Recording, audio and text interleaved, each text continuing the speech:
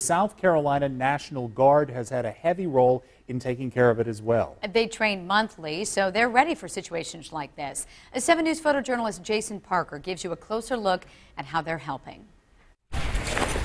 I'm CW5 Lester Fur.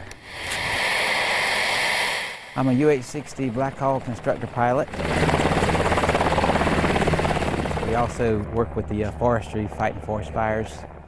Flying to a fire, it's a lot of unknown. As we're flying towards the smoke, we really don't know what we'll find there. Really don't know how big it is until we get right on it. And at that point, we're in it, and now we're just trying to maintain visual reference and keep a good idea of where some clear airspace is in case we get enveloped by the smoke.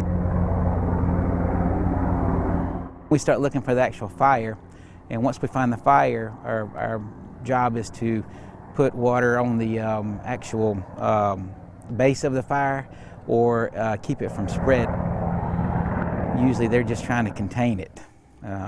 We won't really put it out, but we will try to slow it down until they can put it out. They can't get the dozers in sometimes, but the helicopter, we can put the water right on it and do some good work with the bamboo buckets that we use.